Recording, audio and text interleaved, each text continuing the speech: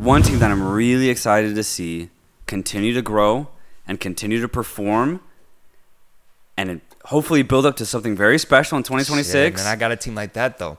Yeah? I'm scared. I have a couple teams, though. So this is just one of them. Okay, I'm scared. Okay. This is just one of them. Okay. And it's Japan. Okay, good. Yeah, good, it's good, Japan. good, yeah. Just beating Germany 4-1. Incredible display. And then they played like a B team, and they beat Turkey 4-2. Mm-hmm. Absolutely incredible. The thing is, for the last, I'd say, 8-7 years, Japan has flirted with actually breaking into the upper echelon of like the best 8 teams at a World Cup. They have flirted with it, bro. Oh yeah, that Belgium result. That Belgium result, and then in 2022 having an incredible group stage, and then playing well. I thought they were absolutely fantastic. And in that build up to 2022, one thing that we highlighted in our deep dives was Japan's no longer a team of like one star and then a good supporting cast. Every single position has something a little bit different, a true flair to every single player that plays for Japan right now. And I think they're building up to something very special in 2026 because I think at Japan's peak, they could probably play the best team-style football at the international level. And I think that can go very, very far. In a sport, which is the international game, that is, very reliant on stars for every single team. I think Japan goes completely against that curve and just displays the absolute incredible talent that they have in pretty much every single position. And the way that they're playing right now, the way that they've been playing, I just only see them getting better. I think a big milestone for them will be winning the Asian Cup that's happening in January. I think they have to win that. They have to. Prove to themselves that they are the best on the continent right now.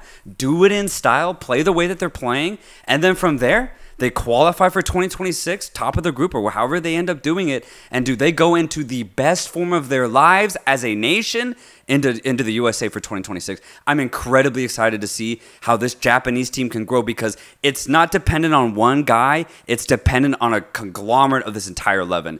And that's really exciting for me to see. Yeah, I see the potential that Japan has. I completely recognize everything you're saying. I think the step I want them to take is to, I wish there was a way to do it, but to have confidence against truly elite sides is something that I want them to gain. I feel like that's the biggest hurdle they have to jump. Right? They were able to beat a Germany team, but Germany, as we've seen, has been in shambles recently. They got their fucking number now. It's beautiful to see. But I think a lot about Morocco, who was a very good organized team. They had their stars, but it wasn't about them. It was about how they played fluidly as an entire system. I see Japan as a very similar type of approach, but ultimately Morocco flamed out against a top side in France. For Japan to do what Morocco couldn't, I want them to be able to, go toe-to-toe against like a French side in this example and be able to, beat them and defeat them playing truly team football. I don't know if there's a way to prepare yourself for that. I think that's just something we'll find out the day that game arrives at the tournament.